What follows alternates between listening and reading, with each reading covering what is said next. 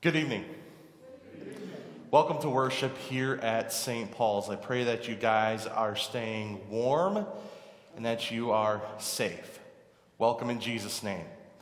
Tonight we talk about how God is patient with us. He calls out to us time and time again to repent of our sins, and He gives us so many ways in which He calls out to us. His word and His sacraments, the means of grace. And the reason He comes to us time and time again is because God is so incredibly patient with us, because He wants to forgive our sins and bring us to everlasting life. So that's what we'll talk about tonight. But before we do, why don't we greet those who have joined you for worship this evening.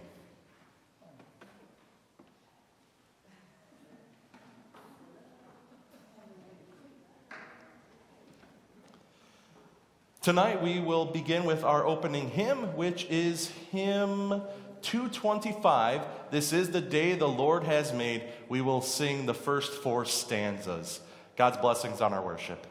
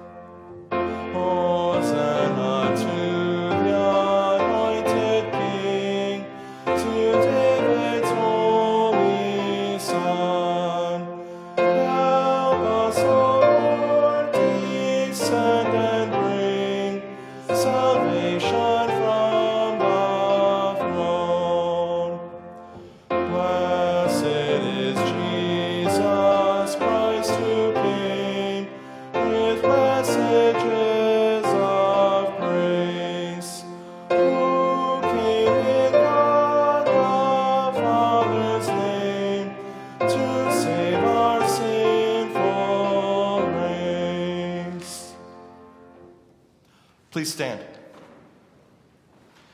Tonight we use a modification of Divine Service 1. It's printed in the worship folder. It's also on the screen, so please follow along whichever way is most comfortable and convenient for you. In the name of the Father, and of the Son, and of the Holy Spirit. Amen. Beloved in the Lord, let us draw near with a true heart and confess our sins to God our Father, asking Him in the name of our Lord Jesus Christ to grant us forgiveness.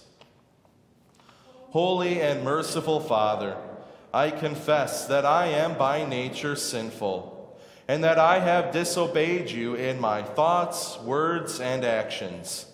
I have done what is evil and failed to do what is good. For this I deserve your punishment, both now and in eternity. But I am truly sorry for my sins, and trusting in my Savior, Jesus Christ, I pray, Lord, have mercy on me, a sinner. Lord, have mercy on us. Christ, have mercy on us. Lord, have mercy on us. Amen.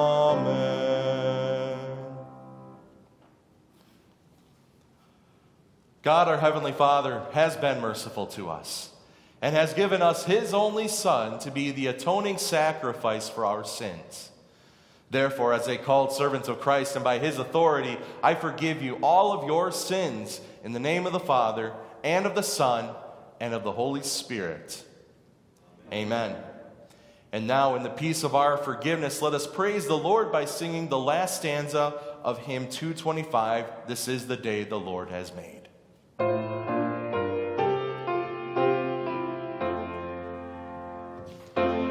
Hosanna in the highest strains, the church on earth shall raise. The highest hands in which he reigns shall give him nobler praise. The Lord be with you. And also with you. Let us pray. Almighty God, in your bountiful goodness, keep us safe from every evil of body and soul. Make us ready with cheerful hearts to do whatever pleases you. Through Jesus Christ, your Son, our Lord, who lives and reigns with you and the Holy Spirit, one God, now and forever. Amen. You may be seated.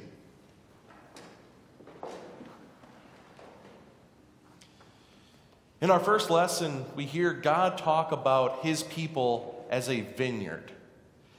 And God tells us that he did everything that he could to allow the people of Israel to prosper. He did everything for them.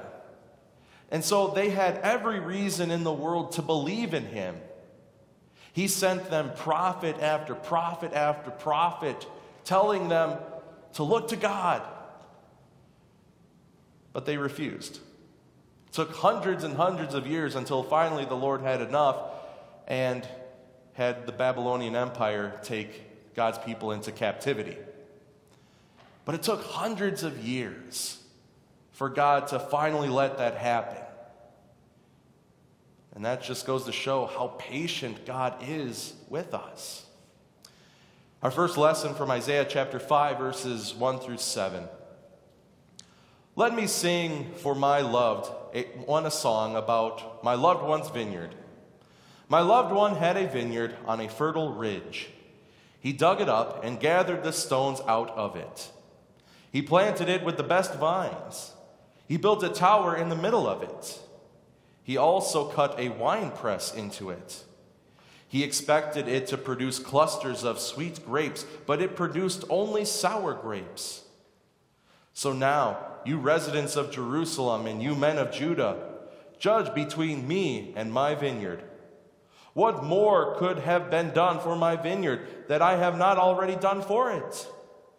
When I expected it to produce clusters of sweet grapes, why did it produce sour grapes? Now let me tell you what I will do to my vineyard. I will take away its hedge, and it will become a pasture. I will break down its wall, and it will be trampled down. I will make it a wasteland. It will not be pruned or hoed, so briars and thorns will shoot up. I will also command the clouds not to pour rain on it. Yes, the vineyard of the Lord of armies is the house of Israel, and the men of Judah are planting that what was pleasing to him. He expected justice, but instead there was oppression. He expected righteousness, but there was an outcry. This is the word of our Lord. I now invite you to share in the proclamation of God's word this evening as we take a look at our Old Testament hymn, Psalm 118. This psalm really reflects and echoes the thoughts of our opening hymn, that we rejoice in the Lord. And the reason that we rejoice in the Lord is because he is so good and merciful and patient with us. So we will sing the refrain together, but we will speak the psalm verses together. Psalm 118.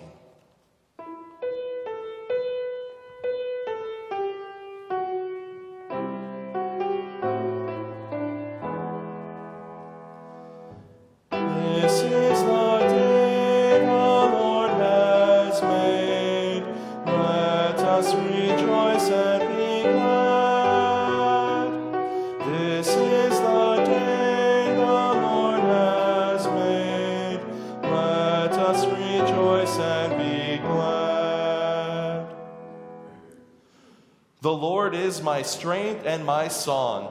He has become my salvation.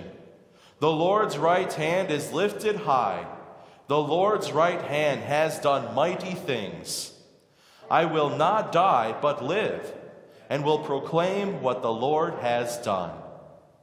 This is the day the Lord has made. Let us rejoice and be glad. This is the day the Lord has made. Let us rejoice and be glad. I will give you thanks, for you answered me. You have become my salvation. The stone the builders rejected has become the capstone. The Lord has done this, and it is marvelous in our eyes. This is the day the Lord has made. Let us rejoice and be glad in it. Glory be to the Father, and to the Son, and to the Holy Spirit, as it was in the beginning, is now, and will be forever. Amen. This is the day the Lord has made. Let us rejoice and be glad. This is the day the Lord has made. Let us rejoice and be glad. The fruit of the Spirit is love, joy, peace, patience, kindness, goodness, faithfulness, gentleness, and self-control. Those are the fruits of faith that God wants to see in us in every circumstance in life. We don't always produce those fruits, though. But yet God is so patient with us, and that's why he calls on us continuously to work in his kingdom and to produce those fruits of faith. A lesson from 2 Corinthians chapter 6, verses 1 through 13. As fellow workers, we also urge you not to receive God's grace in vain. For he says, "At a favorable time I listened to you, and in the day of salvation I helped you." Look, now is the favorable time. See, now is the day of salvation. We are giving no one a reason to stumble in any way, so that our ministry will not be blamed.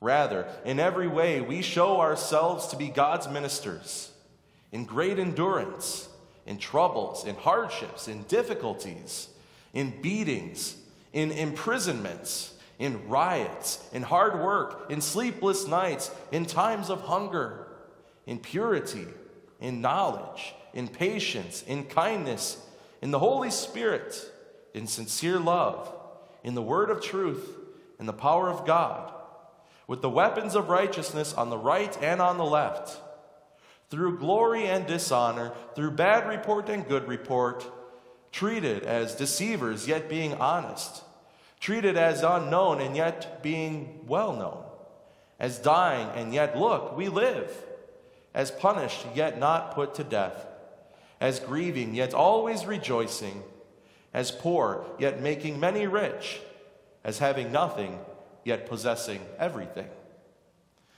We have spoken to you openly, Corinthians. Our heart is standing wide open. We have plenty of room for you, but you do not have room for us in your affections. I am speaking as to my children.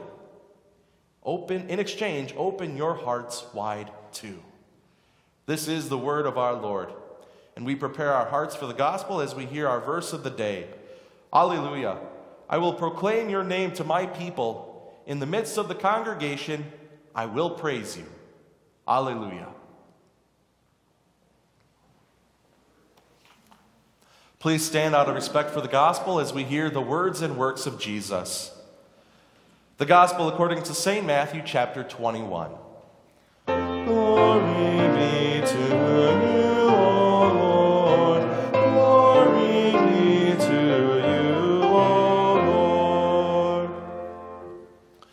In our gospel, Jesus teaches a parable in which he shows how patient God really is.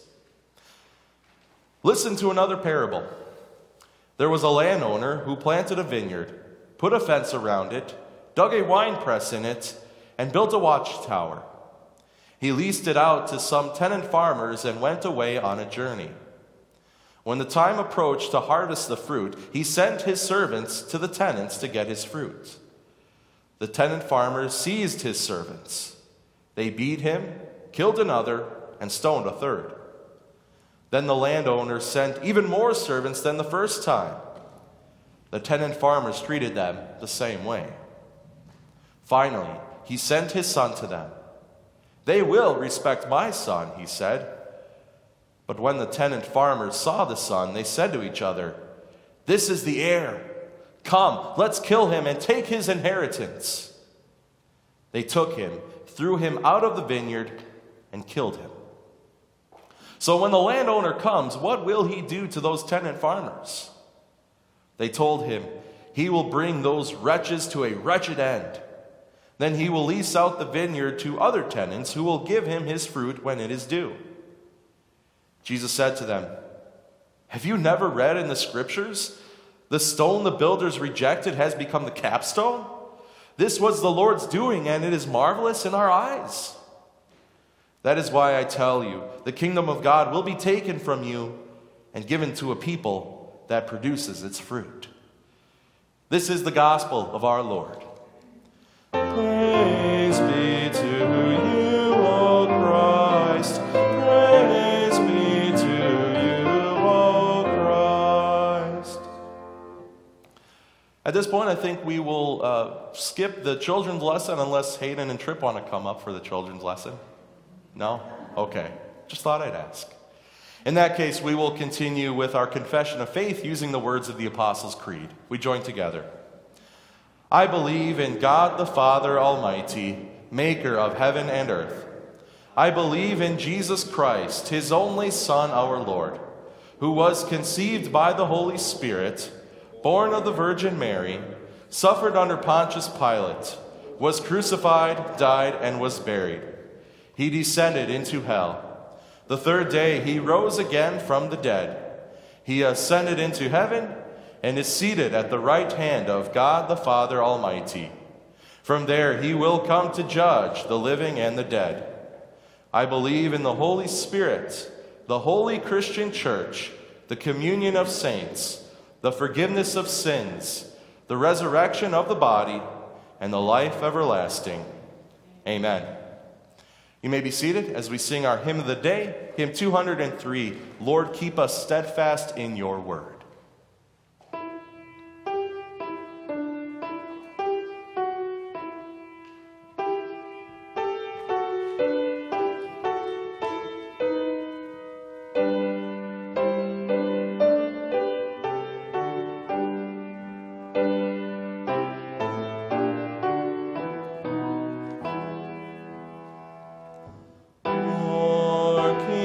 Steadfast in your word, curb those who by deceit or sword would seek to overthrow your Son and to destroy what he has done. Lord Jesus Christ, your power make known, for you are Lord of lords alone. Defend your Christendom that we may sing your praise eternally. O Comforter of priceless worth, send peace and unity on earth. Support us in our final strife, and lead us out of death to life. Let us pray. O Lord, may the words of my mouth and the meditation of all our hearts be acceptable in your sight, for you are our rock and our Redeemer. Amen.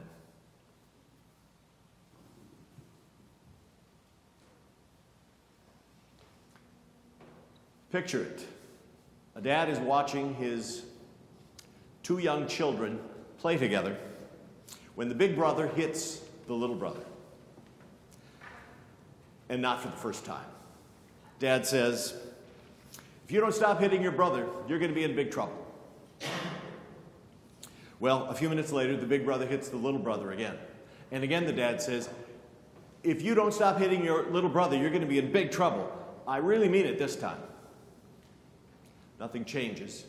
And pretty soon, guess what happens? The big brother hits the little brother again, right? Question, is the dad being patient? Or is he demonstrating weakness? There's a fine line between patience and weakness, isn't there? Think about the riots in Kenosha about 8 weeks ago, I guess.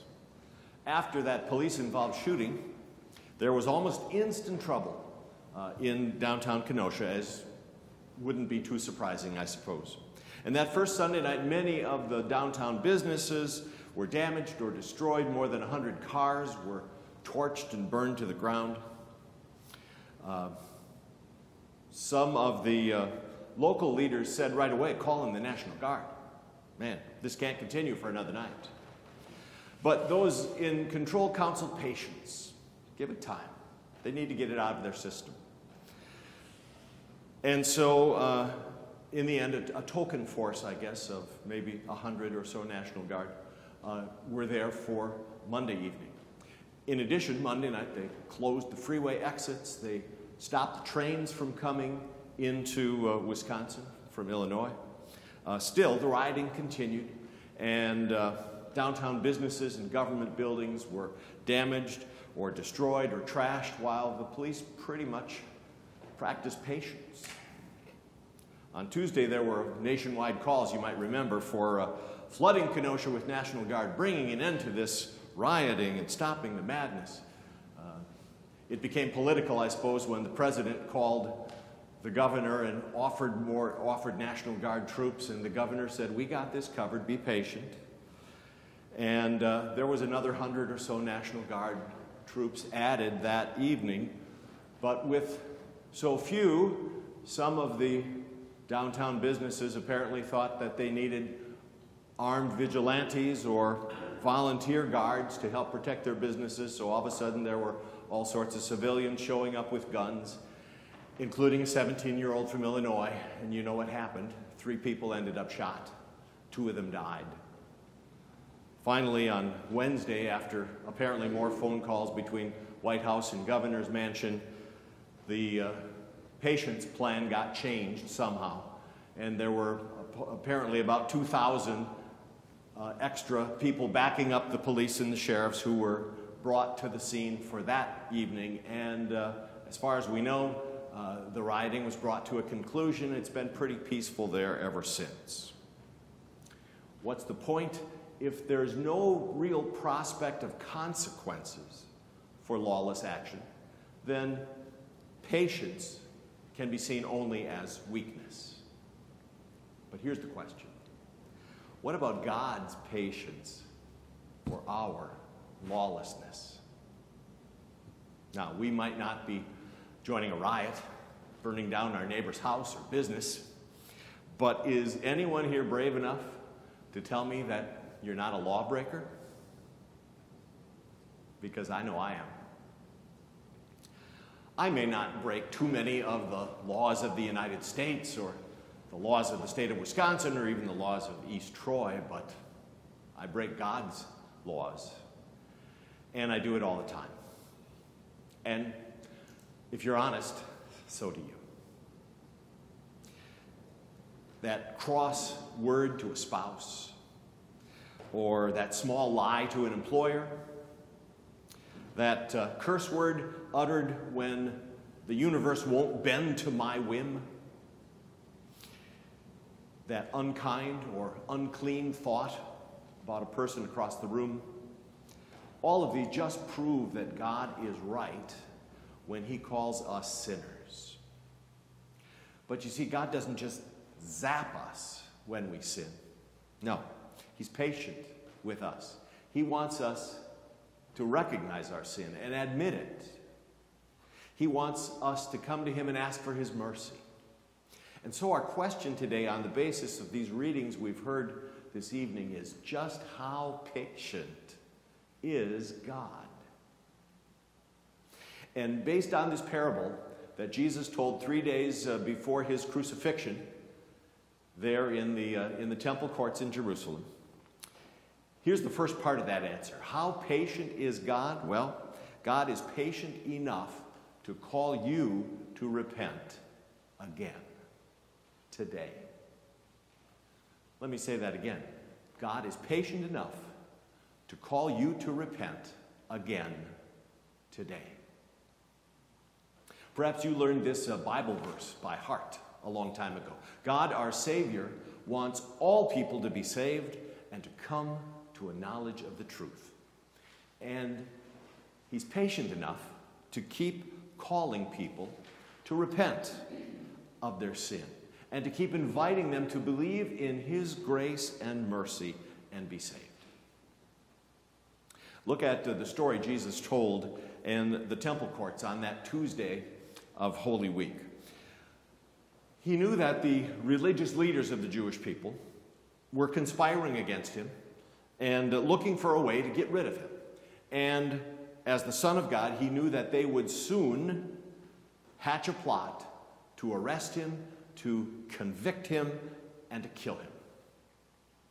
Still, his heart of love ached for children of Abraham who would perish and suffer an eternity of separation from God unless they would repent of their sins and believe in him. And so he kept calling them all throughout that week. He kept inviting them. He kept challenging them. He kept reaching out to them. And this parable is one of the ways Jesus reached out to those Jewish leaders in those last few days of his life in Jerusalem. Listen to another parable, Jesus says. There was a landowner who planted a vineyard. He put a wall around it, dug a wine press in it, and built a watchtower. Then he rented the vineyard to some farmers and moved to another place. So in this parable, Jesus is picturing God's gracious rule in the hearts of his people. He's picturing the church, or the nation of Israel, in those days.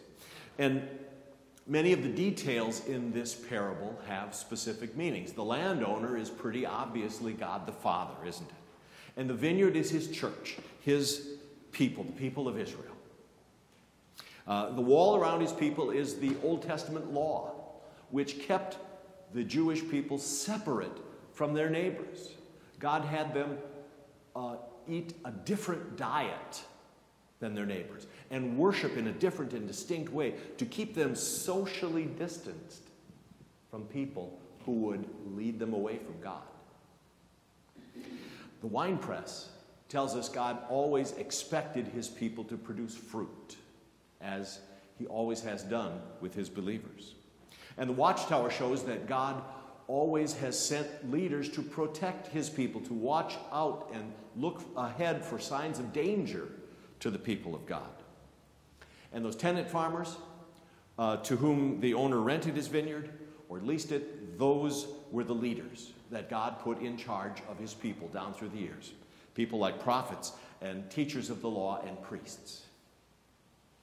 When the harvest time approached, Jesus said in his story, the owner of the vineyard sent his servants to the tenants to collect his fruit. God always anticipates that believers will demonstrate their faith by producing the fruits of faith in our lives. And it was no different in the Old Testament. God expects his people to live according to his commandments. But from time to time, because we're sinful people, the people of God would forget about serving God and begin serving only themselves. Our first lesson for today from Isaiah pictures the people of Israel also as a vineyard, but a vineyard that failed to produce the kind of fruit God was looking for. And that's when the vineyard owner sent his servants, the prophets, to call the people to repentance, to get them turned around and focused back on believing in God and serving him and producing fruits of obedience rather than serving themselves. But the leaders of God's people didn't always allow that to happen. They often opposed and tried to silence those prophets. As Jesus suggests in his parable, the tenants seized his servants. They beat one, killed another, and stoned a third. They took advantage of God's patience and of his calls to repentance through prophets like Samuel and Jeremiah and Isaiah. By rejecting and even killing some of these prophets of God, the Jewish leaders over the centuries showed that they mistook God's patience for weakness. Jesus' story to the Jewish leaders of his day in this parable is a little different from that picture in Isaiah. Here in the parable, the vineyard does produce fruit, but the tenant farmers won't give the proper share to the owner. Sadly, by Jesus' day, the leaders, at least most of the leaders of God's people, had given up on serving God and seeking to help God's people produce the fruits of faith in God's church. And instead, they had discovered that they could hijack the fruits of the people of God and use them for themselves. The Jewish religious leaders, conspiring together with their Roman overlords, ended up getting fat and happy and powerful while the common people were taken advantage of. Keeping God's commandments was far from the minds of the leaders of the Jews in Jesus' day. Their minds were focused on keeping their positions of power and privilege and wealth. And so, several centuries after the last of God's Old Testament prophets had long been off the scene, God sent a new prophet to call his people to repentance once again, a man we call John the Baptist. And when that happened, the chief priests and the Pharisees and the leaders of the people opposed John. They did not want to hear that call to repentance. And they cheered from the sidelines when King Herod arrested John and had him killed. Now, you might think that the murder of John the Baptist would be the last straw, would have put an end to God's patience with his people once and for all. But you'd be wrong. Here's how Jesus pictures God's extreme patience in the parable. Last of all, the vineyard owner sent his son to them. "They will respect my son," he said. We might ask, what would make God think that sending his own son to call his people to repentance would turn out any differently from sending all of those prophets to his people down through the years? It would be crazy to imagine a different result. It would also express in a very otherworldly way God's extreme, generous patience with his people. That same patience that he showed, for example, to an adulterous King David. The same patience he showed to the pagan people of the city of Nineveh when he sent them the prophet Jonah. The same patience that he shows to you and to me every day, when he promises to forgive us for all of the times that we have done our will while setting aside God's holy will. So, how patient is God? Well, he's patient enough to call you to repentance again today. And thank God for that. But, and here's the second point, how patient is God? He is not so patient that you can ignore his call to repent again today. The tenants in Jesus' story ignored the landowner's patience. They took advantage of it. Jesus says, "But when the tenants saw the son, they said to each other, 'This is the heir. Come, let's kill him and take his inheritance.' So they took him and threw him out of the vineyard and killed him." What a perfectly apt picture of exactly the way the Jewish leaders would treat Jesus 3 days from then. They would arrest the Son of God. They would falsely accuse and convict him. They would arrange for their co-conspirators, to the Romans, to have him killed outside the walls of the city. all because they despised God and his patience, and they mistook it for weakness. But God's patience, as we know, does have its limits. It's not automatic, unending, guaranteed, no matter what, as the faithless tenants in the parable found out. The owner of the vineyard brought those wretches to a wretched end, and then he rented out his vineyard to others who would give the owner his share of the crop at harvest time. In this little detail of the story, Jesus is anticipating the entrance of the Gentiles into the people of God, into the church, the New Testament church. When Jewish synagogues would reject the preaching of the gospel from the likes of the Apostle St. Paul, again and again throughout the Mediterranean world, Paul turned with his gospel invitation to the Gentiles. And in one generation, Gentiles outnumbered Jews in the Christian church. To the chief priests and the Pharisees, who still saw themselves as the builders of God's kingdom there in Jerusalem, Jesus addressed words from Psalm 118 that we spoke a little bit earlier this evening. The stone you builders rejected has become the cornerstone of the New Testament church, he meant, referring to Jesus, of course. And he went on to warn them, therefore I tell you that the kingdom of God will be taken away from you and given to a people who will produce its fruit. Just as God had let his Old Testament people be crushed by the Philistines back in their history, or be carried away into the Babylonian captivity, he would again bring judgment on the people of Israel, on those who spurned his patience and mistook it for weakness, even if he would have to bring an end to the Old Testament people of God altogether. And so Jesus here wanted the chief priests and the Pharisees to know this and to be warned by it, so that they could, even at this late date, turn and repent and be saved. So, how patient is God? Well, he is patient enough to call you to repent again today. But he's not so patient that you can ignore his call to repent again today. And so, for us, we have to know now is the time. Today is the day of repentance. Today is the time to admit our helplessness, our utter worthlessness before God, to throw ourselves on his mercy and ask for his forgiveness from the God whose patience is standing before us with his arms outstretched to welcome us into his eternal home. Rush into those outstretched arms of your Lord and receive his loving forgiveness today while there is still time, before God's patience comes to an end. Amen.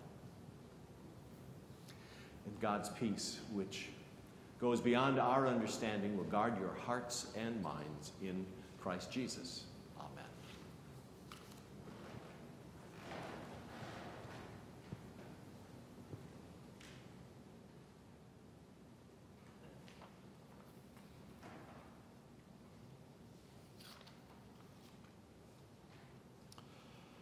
Just a reminder that since we are not passing the offering plate at this time, if you haven't done so already, you can drop off your offering of thanksgiving to the Lord in the box in the back on your way out. At this time, we now continue with the prayer of the church. Let us pray.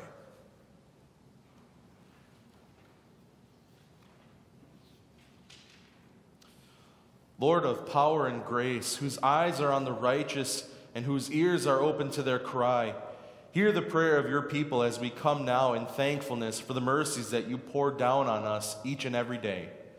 We thank you for the gifts of your mighty providence. Make us mindful, O Lord, that you have provided us with life, breath, and being, and that you are the source of our daily bread. We praise you for the gift of your Son, Jesus Christ, whom you sent to be the Savior of the world. Grant that we may believe in him with all our hearts, learning from him the great truths of the kingdom to which he bore faithful witness. Grant us your Holy Spirit that we may produce the fruits of righteousness. May he endow us with unwavering faith that we might always be ready to do your will. Lord God, you call us to repentance time and time again. We thank you for your patience and your forgiveness, but we also ask, Lord, that you would create in us a sense of urgency, that we would indeed repent once again today and every day. And now hear us, good Lord, as we bring to you both our private petitions and our private praises.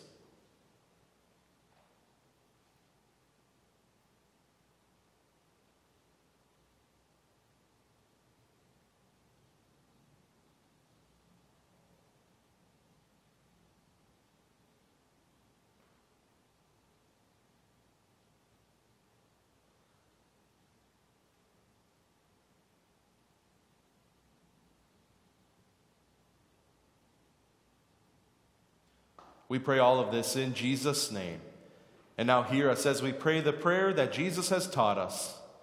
Our Father in heaven, hallowed be your name. Your kingdom come, your will be done on earth as in heaven. Give us today our daily bread. Forgive us our sins as we forgive those who sin against us. Lead us not into temptation, but deliver us from evil. For the kingdom, the power, and the glory are yours, now and forever. Amen. Please stand. Our Lord Jesus Christ, on the night that he was betrayed, took bread. And when he had given thanks, he broke it, and he gave it to his disciples, saying, "Take and eat. This is my body, which is given for you. Do this in remembrance of me." Then he took the cup, gave thanks, and gave it to them, saying, "Drink from it, all of you. This is my blood of the new covenant, which is poured out for you for the forgiveness of sins. Do this whenever you drink it in remembrance of me." The peace of the Lord be with you always. Amen.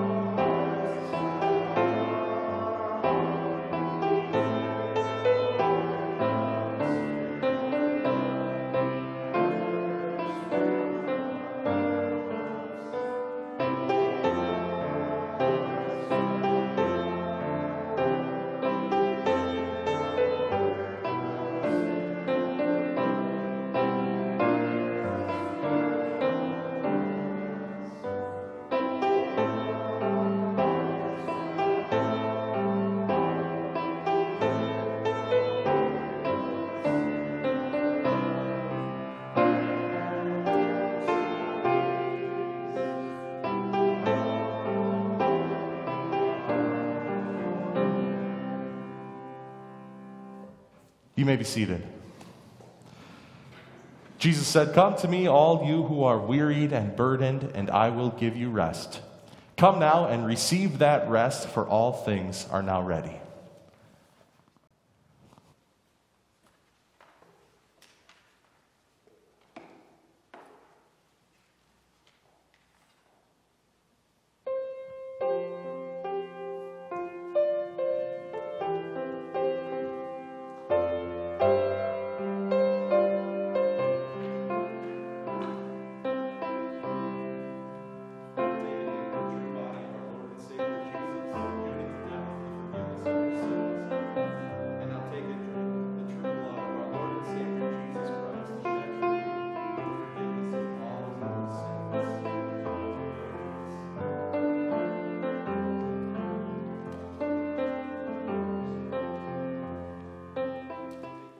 The body and blood of our Lord Jesus will now strengthen, preserve, and keep you in the true faith until life everlasting. Be at peace and be filled with joy because all of your sins are forgiven. Amen. Please stand for prayer. Oh, give thanks to the Lord, for he is good. His mercy endures forever. Whenever we eat this bread and drink this cup, we proclaim the Lord's death until he comes. We give thanks, Almighty God, that you have refreshed us with this holy supper. We pray that through it, you will strengthen our faith in you and increase our love for one another. We ask this in the name of Jesus Christ our Lord, who lives and reigns with you and the Holy Spirit, one God, now and forever. Amen. And now receive with believing and joyful hearts the blessing of our God. The Lord bless you and keep you. The Lord make his face shine on you and be gracious to you. The Lord look on you with favor and give you peace. Amen. You may be seated for the singing of our final hymn, O Jesus so sweet, O Jesus so mild.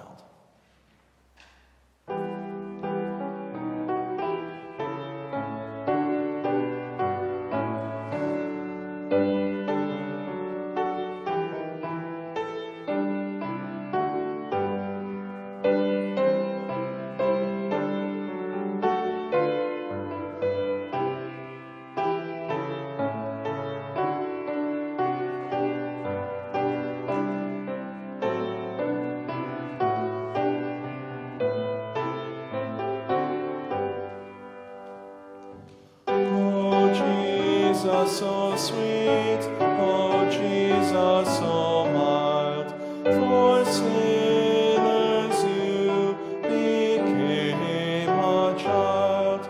You came from heaven to fulfill your Father's just and holy will. Oh Jesus, so sweet, oh Jesus, so mild.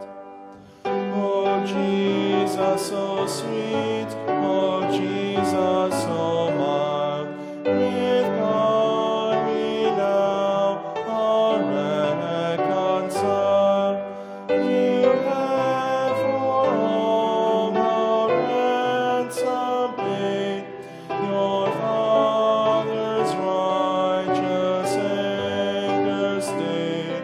Oh Jesus, so sweet, oh Jesus, so mild. Oh Jesus, so sweet, oh Jesus, so mild. Joy fills the world which sin defiled. Whate'er we have belongs to you. Oh, keep us faithful, strong and true. Oh Jesus, so sweet, oh Jesus, so mild.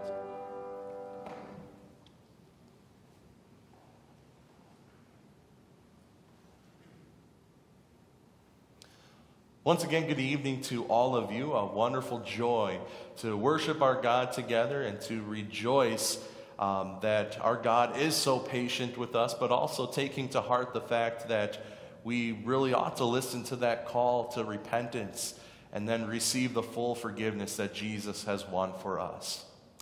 Special thanks to Trip Cieslik, one of our catechism students, for managing the slides tonight. Thank you to Wendy Graff for beautifying our service with music. And thank you to Pastor Laabs for sharing with us that message from the Word of God this evening. Just some announcements to share with you.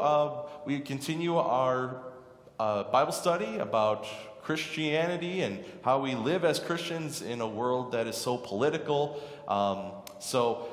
We are continuing to live stream those Bible studies on both the Facebook page and the YouTube channel. And I did just buy a microphone in order to enhance the sound, because I know on the Facebook stream it's fine, but on the YouTube stream not so much. So I got a microphone that plugged into the laptop where we stream the Bible study, and I already tested it, and it works so much better. So you'll be able to actually understand what I'm saying, and you'll actually be able to hear the questions of the people that are asking questions from the Bible study. So that is a wonderful blessing that we have. So whether you're able to be with us for the Bible study in person or virtually, we certainly hope that you'll join us for that beneficial Bible study. A lot of the usual events are taking place this upcoming week. Dorcas Ladies Night Out is October 20th. That's this upcoming Tuesday. And then this upcoming Wednesday, we have the our We Worship, which is the little 10-minute worship service that we have for our little ones at the preschool and kindergarten level. And I think in November, that's when we start the actual power hour that Mrs. Bierzak does. And so we'll have even more little ones who will join us for We Worship. And that's always fun. And we do broadcast that as well. Not live stream, but we do pre-record just like we do with most of our services, and then we upload it to a little children's message. So perhaps maybe once you're online and you see that, if you want to watch it, you can certainly take away something from that, but also maybe think about sharing it for your kids or grandkids. So anyway, I believe those are all the announcements. Yes, that is. So God's blessings to all of you. Good to worship together. Pastor Laabs and I will greet you in the back as you are comfortable.